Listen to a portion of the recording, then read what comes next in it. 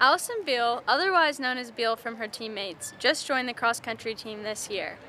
Last year, she started out her college career as a freshman at University of Tampa, but has since transferred to Bellarmine University. Let's catch up with her and see how she's doing this season.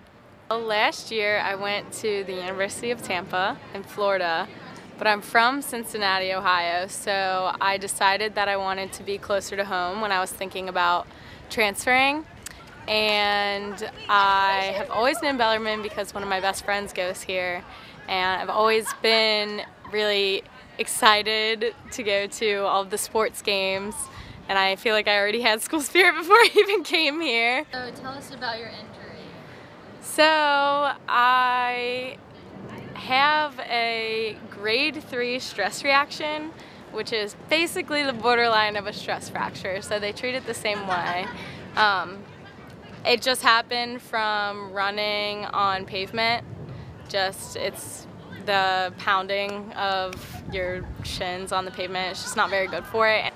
She's been a great addition. She brings such a ray of sunshine, positivity, and light to the team. She is so encouraging. Having experience and just having passion aren't necessarily the same thing, and I think that Bihl has the passion to be on the team, and she has the passion to do it, even if it's not really something that is her original sport that she did growing up.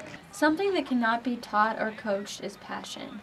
With this passion and with the help from her teammates, Allison Bihl has made the transition to becoming a college cross-country runner. It was so easy because the team was always there helping me out and running with me. No matter what, whether I was actually keeping up with the pack or if I was lagging behind, someone was always there cheering me on. And it's really odd because running used to be my punishment for my sports, and now it's something that I love to do, and it's become a new passion of mine. With Bellarmine Sports Broadcasting, this is Ellie DeVries signing off. Oh, get it!